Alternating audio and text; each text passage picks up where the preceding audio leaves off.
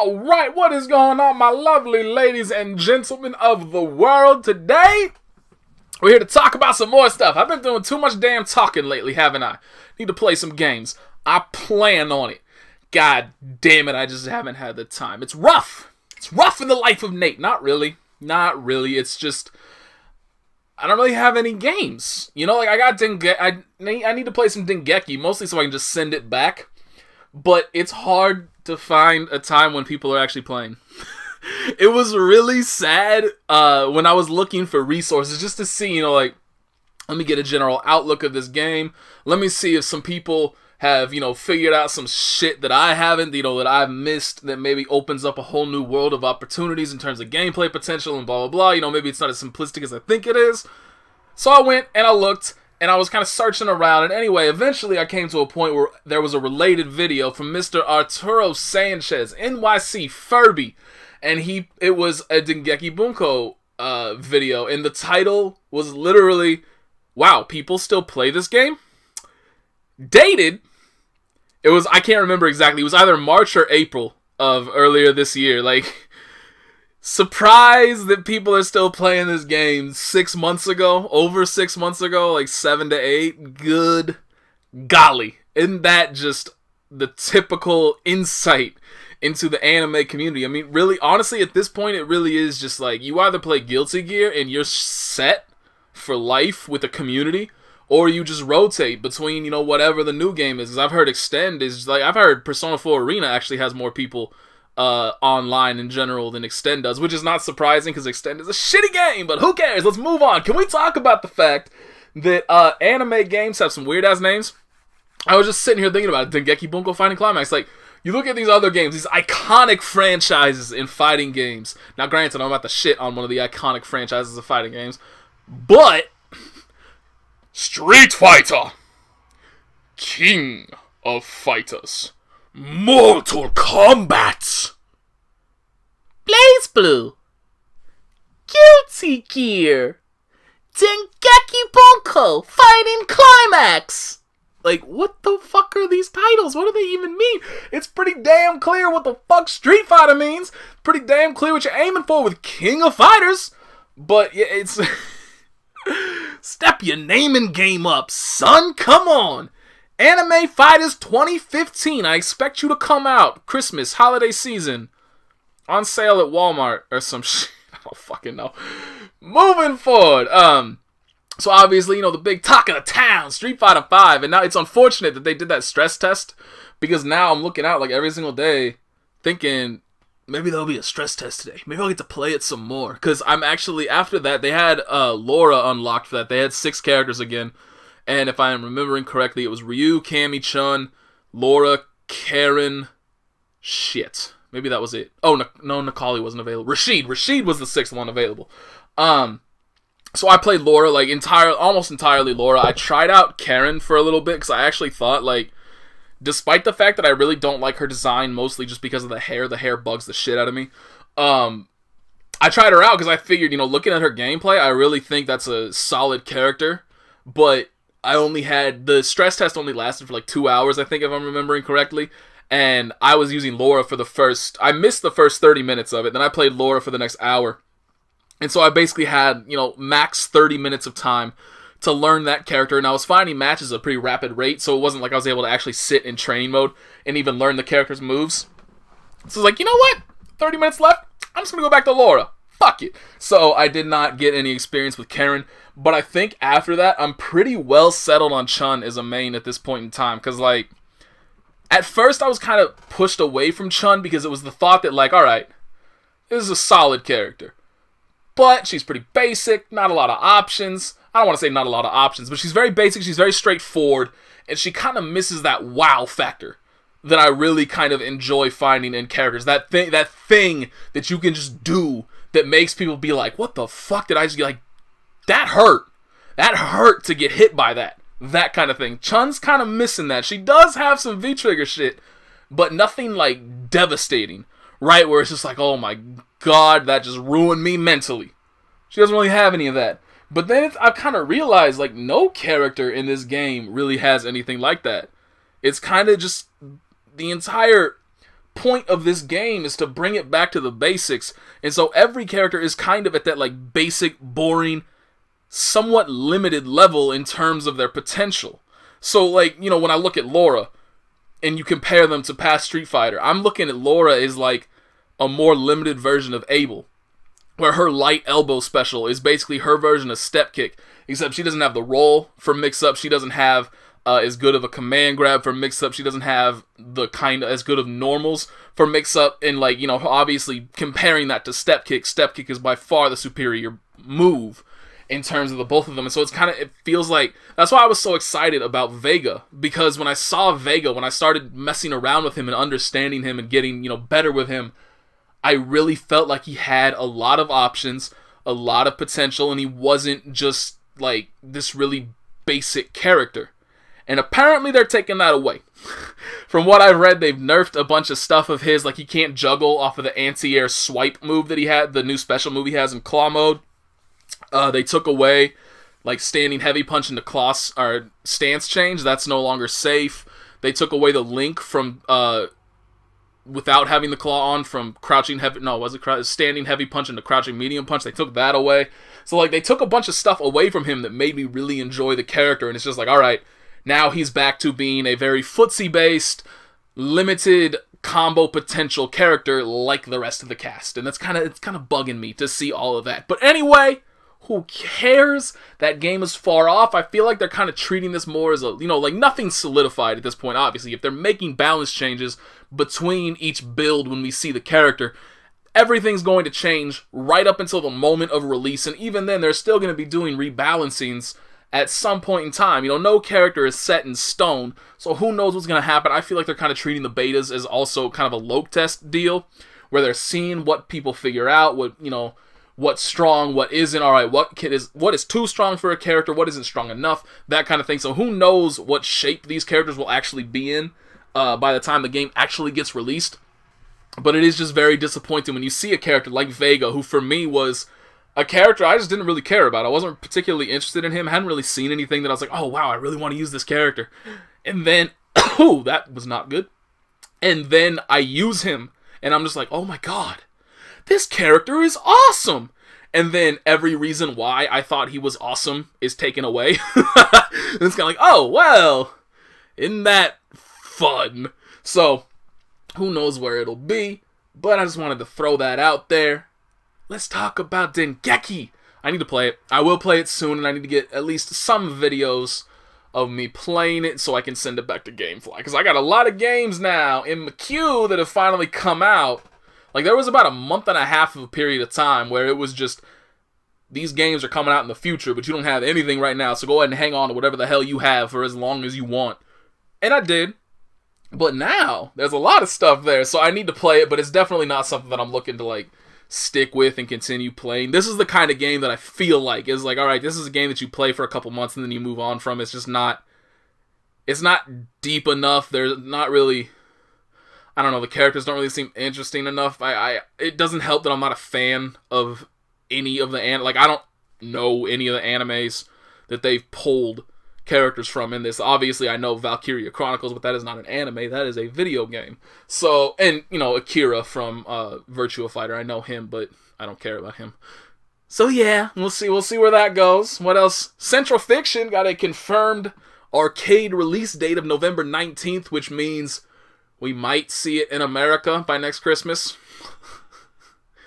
It's usually like 5-6 month wait between the arcade release and the Japanese console release, and then after that, who knows? It's been anywhere from like 3 months to a year that it could be released in that time. So, unfortunately, probably not going to be seeing Central Fiction at EVO 2016, which means, shit, actually, what would be there? I really don't think Persona 4 Arena or BlazBlue Extend is going to get into EVO. Like, if neither of those get into EVO, they might give Street Fighter 4 a swan song.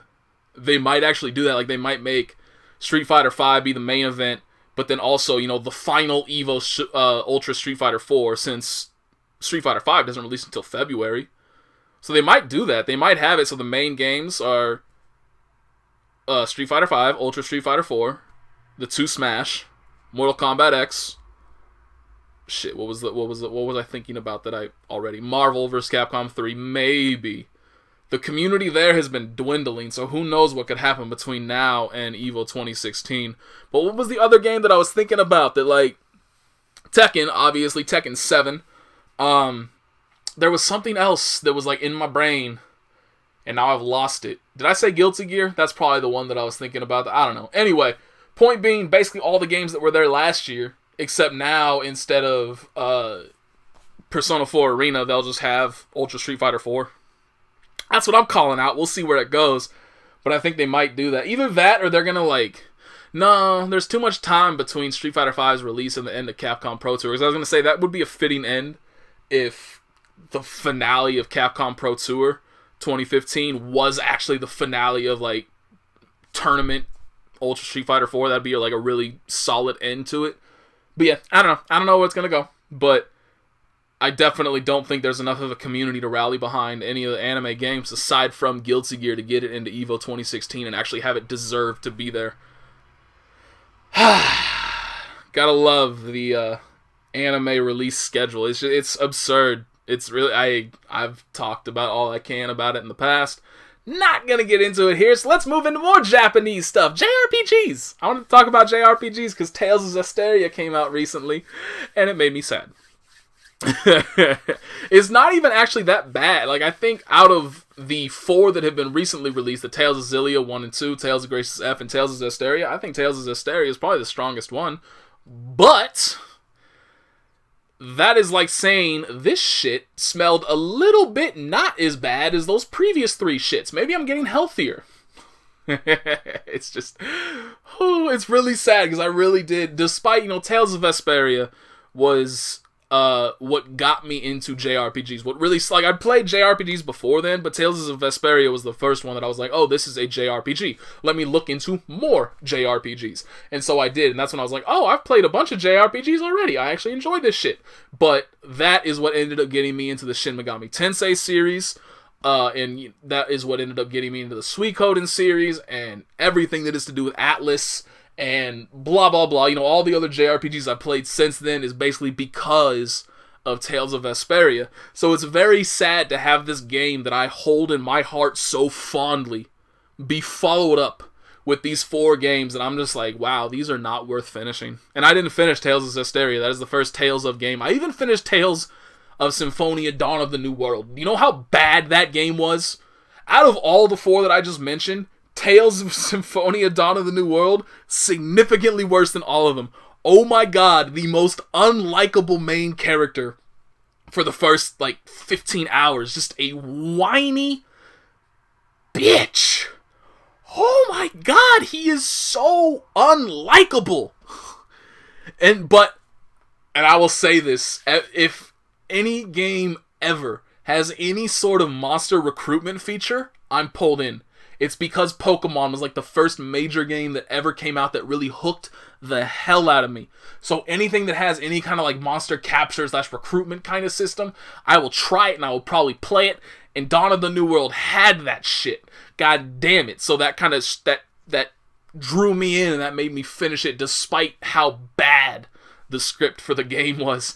But, yeah, Tales of Zestiria doesn't have that. Tales of Graces doesn't have that. Tales of Xillia doesn't have that shit. So, yeah. But what was another game? I was just thinking about, there was another game, Dragon Quest V? I always mix up 4 and 5. I think it's 5, though. Now, that's not to say that Dragon Quest V is a bad game without the monster recruitment feature. Dragon Quest V is probably my favorite Dragon Quest game, period, like, at all. But that also featured monster recruitment in there, and oh my god, it's the best! I love it! But it had one of the best stories that I have played in gaming, period. But anyway, we're going a little bit off topic. This is not about Dragon Quest. This is about my disappointment.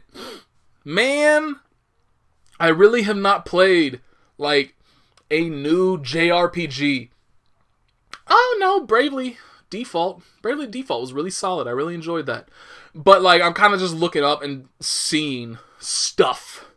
Radiant Historia, my favorite. That's probably in my top 5 favorite games of all time. I adore that game. That was an absolutely amazing game. So let's switch away from mobile, because mobile... But Shin Megami Tensei 4 was a disappointment. There! Put my foot down! God damn it. But I just have not played an experience that was like, at least on the consoles, again, if we're looking at solely consoles, I just have not played a JRPG that was even close to matching up to Tales of Vesperia, and it makes me sad. Because you have all these things, you know, all this new technology, all this new potential with, you know, graphical things you can do. Who knows? You know, the world is basically open to you at this point in time. Jesus Christ, The Witcher 3 had a recent, not recent, it's probably about a month, 2 months old by now. But the latest patch that I am aware of for The Witcher 3 was like 18 gigabytes. That's like 2.5 times the size of an Xbox 360 game, of an entire Xbox 360 game. Holy shit, that's a huge patch. You have the world opened up to you for creation, and so it's so sad to see it squandered like this, especially when it's, you know, I enjoy the gameplay. I had issues with it, but I'm not going to get into them because I know probably most of you don't even give a shit. But the camera was pretty bad. Just to like nail down the one thing everybody and their mother complains about with that game, the camera change was just odd, especially because you're still... So, like, for those of you that don't know the Tales of series, you are put into a circular arena, and you just fight within that circular arena. It's a 3D battle system, and you just fight inside of it. But in Tales of Vesperia, for some reason, like, the camera was just kind of open at that point, just kind of gave you a broad view of the field. In Tales of Vesperia, they changed the camera to focus on, like, the back of the person you are controlling, so you don't really get a good view of everything that's going on around you. It's pretty focused, mainly on like what your character is specifically looking at. I don't understand why they changed that though, when you're still in the exact same arena. You're still in that same circular, spherical, however you want to, since circular is a 2D term, spherical would be the 3D term. You're in this spherical arena. It's still the exact same setup that you've always had. Why would you change the camera? It's so confusing. But anyway, that is beside the point. I'm saddened about JRPGs. They make me sad, and they need to stop making me sad. You know what else makes me sad since I'm sitting here staring at it? Limeade. Limeade makes me goddamn sad. I don't know why I'm still... Like, once I bought Limeade to try and utilize in my smoothie concoctions when I was being all mad scientist, just throwing shit together and see what stuck. You know, see, does this taste good? Does this not taste good? Limeade was the worst addition I could have ever thought of, because the problem is that the taste is so overpowering. It does not matter what else you have in there. It is absolutely irrelevant what else you throw in there. You put in like a tiny little squeezed droplet of lime in that bitch, the entire thing tastes like lime. Doesn't matter what you can throw in. Oranges, strawberries, mangoes, bananas, apples, any other kind of fruit, any other kind of... Well, it doesn't really matter if you throw in vegetables, because most vegetables don't really have strong taste to begin with, especially in comparison to fruits. That's why most people prefer fruits over vegetables, because vegetables tend to be pretty bland and whatnot, but that's beside the point. Limeade fucking sucks, and I bought a pomegranate limeade concoction thing that is also enhanced with wild berry extract. They could have just stamped limeade on this shit, and I would have been like, why is it red? I don't understand why it's red if it's just limeade. But I would not have known there were any other ingredients in this motherfucker if they had just said, no, it's just limeade. Dye. We just dyed it. Why not? We had some spare time. We were fucking bored. We made some red limeade. Don't judge us. They could have said that, and I would have fucking believed them, because the only goddamn thing I can taste is limeade. So, there you have it, folks. The official word on the street. Nate hates some fucking limeade. God damn it. You know what else Nate hates? School. Nate hates school. You know why? Because it's bullshit. They need to make classes bigger. My current calculus teacher, which I adore her, she has almost like the same exact kind of humor that I have. So, like, you know, listening to her teach is perfect, because she actually keeps me engaged, because she says things that, you know, make me grin like an idiot.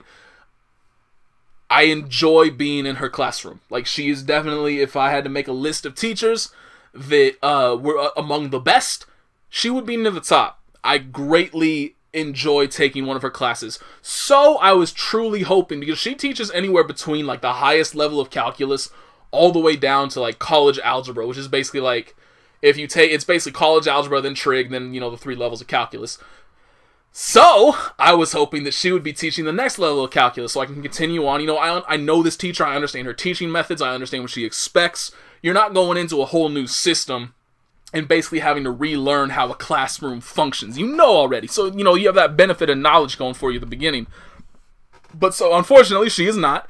She's teaching the level 2 steps above and the level 2 steps below next semester, so I had to look for a new teacher. Now, she also did the benefit for our classroom of telling people, you know, like, all right, this is who I think you should take, this is who I think you should not take. Out of the 5 teachers available, she listed one of them as, this is a teacher I think you should take. And then the rest of them were like, this teacher's okay, but...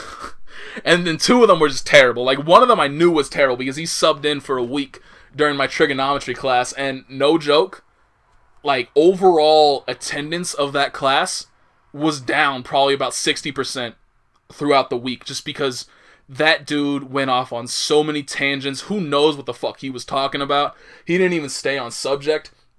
I may have even bitched about this previously because of one specific thing he says, which I still have not forgotten. He taught like completely different material, not different material, but like all of his terminology was different, all of his syntax was different, and he blatantly told the class, this is not what your normal teacher would be teaching you. This is not the thing that your normal teacher would be focusing on. This is probably not what's even going to be on the test, but I don't care. This is what I teach. So listen up. And that was the moment where I was like, oh, well, I'm just not going to come to class for the next week.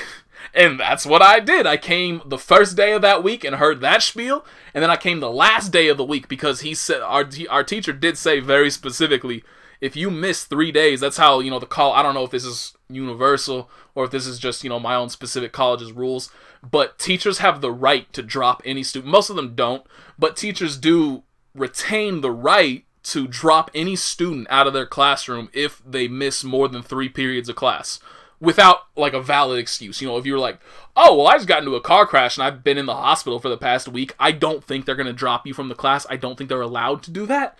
But if you just don't fucking show up, peace out, you're gone. And he said, you know, like, most teachers do not follow this, but I will. You have to be here, and I will not allow somebody to stick around that doesn't even respect me enough to show up and put in work. Like, and you know, that's perfectly fine. Whatever, you know, it's your prerogative, it's the rules. Follow what you do. So, I had already missed 1 day that semester because of other circumstances, so I skipped my last 2 days, knowing that meant I could not miss one single other day for the rest of the semester, and I was happy to do it.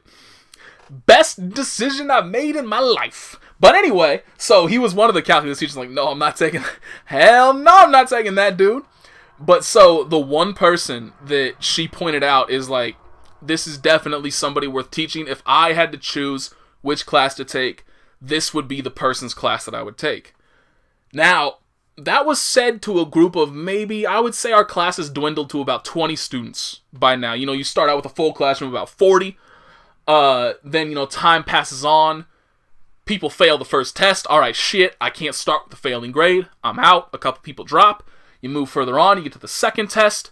Now people have gotten 2 Ds on their test. I'm like, all right, I can't recover from this. I'm going to drop and I'm going to try it again next semester. Class dwindles down a little bit more. So anyway, point being, we're down to about half the size that we started at. So you're looking at a group of 20 students that are listening to this. We're the only level of calculus that this specific teacher has, so she could not have given this spiel to a bunch of other people. That class filled up within, so the way our registration works is like there's a small pool of students that is released every hour and able to register for classes starting at a specific date, and you know, it continues on until all of the students are allowed to register, basically. I was at like the 8th hour available, like in the 8th pool of students that could potentially register.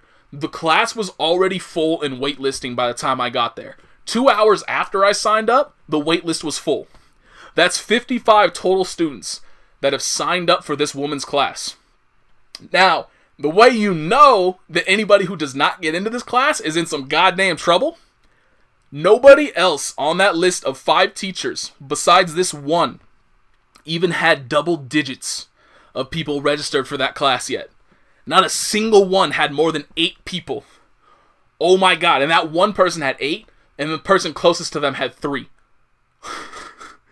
Oh god, I hope I get into that class, because I'm waitlisted at like number 6 or 7 or something like that. I can actually look, but I'm too lazy. But I know I'm around 6 or 7, because the number when I checked for what my code would be was at 5.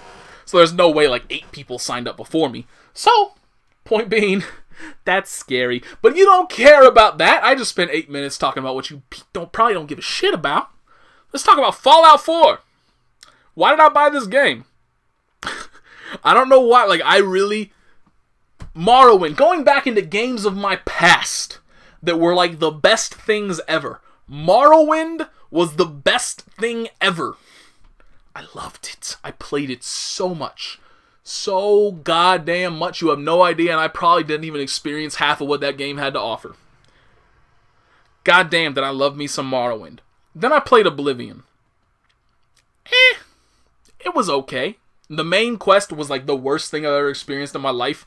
Fuck those Demon Gate dungeons or whatever the hell they were called. Oblivion Gates, I guess, since the game was called Oblivion. That's probably what the thing was named after. Hated those with a fiery passion. Never have I seen so much goddamn red and black in my life since I went to a Fall Out Boy concert. Is that even relevant anymore? The last time I saw Fall Out Boy anything, it was a crowd of like 12-year-old girls. So I don't know if the whole emo thing, Fall Out Boy's emo, I don't know if that still stands. It's been a while since I've been in high school. I'm sorry. I'm not caught up on today's youth and the emo fashion stuff. I don't even know why I'm talking about it. I'm trying to be funny, but I know it's not working. I know that shit isn't funny. I'm sitting here thinking like, this is not funny. Stop talking. I'm just dragging it along now. Taking it outside. Need to beat it to death. I apologize. We move forward. The funny thing is right now, I'm wearing a red and black shirt with black basketball shorts. Yeah! With red juice in front of me. God damn it. And my microphone has a red light on it, and it's black. It's also silver, but ignore the silver. It's black and red. My TV's black. Damn, all of my consoles are black, except my Wii. Do they even make consoles that aren't black anymore? Because the Wii U was black at the start, right? I know they've made special versions of it, but the PS Vita, that's black. I think the very first version of the 3DS was black. I have a blue one. My backpack is black. My shoes are black. Well, my shoes have to be black because that's work thing, and I'm not gonna buy separate work and regular shoes. Fuck that. Work's not that important. But yeah, I have a lot of black. My goddamn video capture LGP is black and red. Shit, I'm emo. God damn it. Moving forward. Shit, what was I even talking? Fallout 4. So then Fallout 3 came out. I did enjoy Fallout 3 quite a bit. Not as much as I probably should have. Like, I think if I revisit it, I would enjoy it a lot more. But then New Vegas came out, and that game crashed on me so. Apparently, it was a hell of a lot better, like, 6 months down the road when a bunch of patches had come through and stuff got fixed and blah, blah, blah. But who has time for that? I don't. So I didn't really play much in New Vegas, and then Skyrim came out, and I just never got into it. And so I should have known, like, alright, I never really got into Skyrim. I'm probably not going to get all that deep into Fallout 4. And now I've been playing it, and I realize what actually made me so mad about New Vegas the original time that made it so, like, and Fallout 3 somewhat, but it was a lot worse than Fallout New Vegas, was that there are so many times when you were just sent somewhere. I don't want to say necessarily sent somewhere, but where you find something that directs you somewhere, and then you go to a region that is just so far beyond your current capabilities that you just get annihilated. And like, so my example of this, I was doing a quest chain. Now, part of this is it's not really my fault because the game was directing me and didn't really make any indication this was how shit worked. But early on in the game, you can save a group. I think you have to save a group of people, actually. And then you take them to the first settlement, and then the settlement opens up, and then you can start doing quests to develop said settlement. So I was thinking when I was doing all these quests that this was a quest chain that would eventually culminate in something bigger. And, you know, I was going somewhere with this. There was a point to it. Now, after I played more and I know more about the game, now I know, like, this is just an infinite set of quests that are just given to you, one after the other. It's never ending. It's just like, you know, you'll hear about a settlement that needs help, so you go out to that settlement, you see what they require, they tell you, oh, this group of people nearby is causing us trouble, please go and attack them and kill them. And nearby is about 30 miles in, like, the opposite direction through incredibly mountainous terrain that nobody in their right minds would ever actually cross. There are far better places to go brigand and stuff elsewhere, so who the fuck would go attack this random settlement of 2 people with 17% goddamn happiness that has nothing to their damn name? They don't care about you. Why the fuck are you sending me all the way out here? But point being, I got sent there. And so, like I said, I didn't know at the time. I thought this was a part of an actual quest chain that was leading me somewhere story-wise. I didn't know that it was just an infinite set of quests that you can repeat over and over and over in order to get experience and items and develop settlements and whatnot. So, I go to this place, and it's my first encounter with super mutants. I am level 6 at this moment in time. Level 6. So I walk up. I turn the gate. I hear, "Ooh, what I hear!" And then I eat a rocket to the face. Rocket directly to the face. I die, which usually occurs if you eat a live rocket. As a bound, except later on, ironically, I didn't even mean to tie this in, but it does tie in perfectly with the story I got later for you. So, I died, and I was like, okay, there's no indication that, like, I'm clearly not supposed to be here. I'm just clearly not supposed to get hit by rockets. That was the lesson I learned at that moment. So I decided to be a bit more careful. I was a bit more careful this time around. I went in, I drew some attention away, and then I hid behind, you know, some stuff that was also hidden behind some other stuff that was likewise hidden behind some other stuff that would prevent any particularly violent feeling rockets at the time from getting near me. So, I drew this attention away. Pulled out my trusty old shotgun because I have a mutant hound running at me. So obviously this dude's going to try and get in close. So let me pull out my close range weapon. I fire a shotgun blast to his goddamn face. He takes about 15% damage-ish. He bites me. I take 75% damage-ish.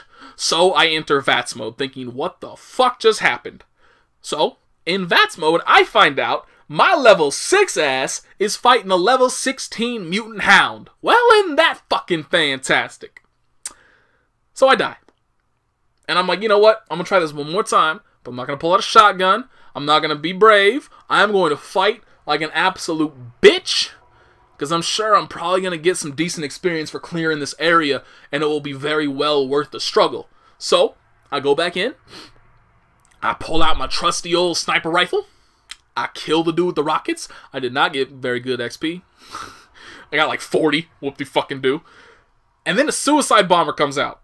They have specific super mutants, like, carry around a mini nuke in their hands. They arm it, and then they run at you. And you have to kill them before they get near you, or they will detonate that mini nuke. Similar to how eating a rocket will kill you, being near a mini nuke blast will also kill you. Now, he didn't do that. He killed my dog. Who the fuck mini nukes a dog? This dude did. So I was kind of mad about that. A little bit. Mad enough to not really have time to notice that there was a blinking indicator next to me that was saying that a car was about to explode nearby. That car then exploded. I then died. I fucked off that quest. And I didn't come back till I was level 15 and I bodied every motherfucker in that building. God, I hated that shit. So that's kind of, yeah, that's a more kind of realistic example as to what happened. But I found just some random hint that was like, it showed up on the miscellaneous quest section, and it was like, hey, go check out this area. So I look at it, and it's like all the way on the northeastern side of the map, which anybody who knows anything about the map of Fallout 4 now knows, the northeast corner of the map probably features the most dangerous enemies in the game. I don't know if it actually does, but in terms of my own personal experience, it does. So I go to this, and now keep in mind, I got this hint when I was like level 10 or something like that. I finally got around to going over there when I was level 16. So I'm wandering around. Eventually, I get to level 17. I'm at full health. I'm feeling good because that's what happens when you reach a new level. It heals you back to full.